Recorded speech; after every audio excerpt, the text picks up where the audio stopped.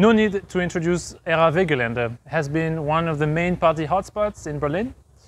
Every weekend you will see thousands of partygoers pour out of the neighboring Warschauer Straße station. Some say that it has become a little touristy over the years.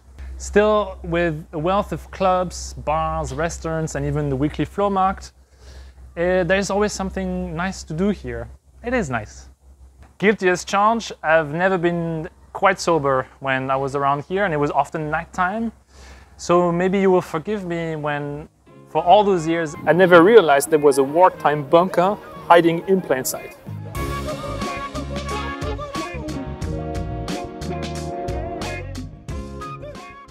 I'm sure you already know this. This whole site here used to be a massive workshop where trains were repaired. Founded in 1867, this site was originally called the Reichsbahnausbesserungswerk, or the German Imperial Railway Repair Factory, God. Or in short, RAW. No trains are repaired here anymore, but another peculiar structure took its roots here in 1940. What you see behind me is nothing less than an overground bunker. And to be fair, it's not immediately recognizable among all the other buildings here. You see, underground bunkers are very good at protecting people, but they're very expensive to build, especially in the swampy and sandy grounds of Berlin. Overground bunkers were cheaper alternatives and faster to build too. At the height of the war, there were a few hundred of those scattered all over Germany. The reason why it was deemed safe was thanks to its main feature, the cone-shaped roof. It was designed to let bombs bounce off the building to then detonate on the ground.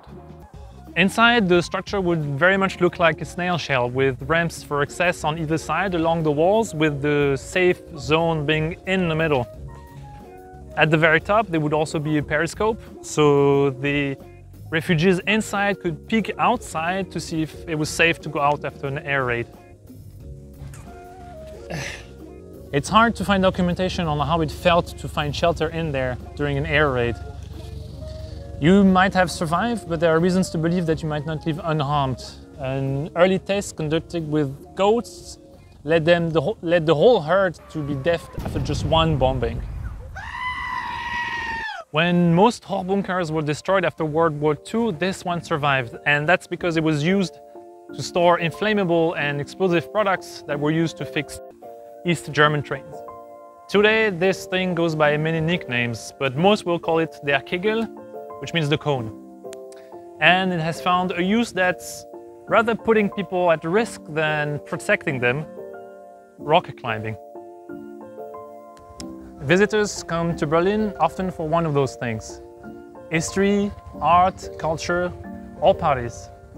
At Gelände, you get all those things combined into one.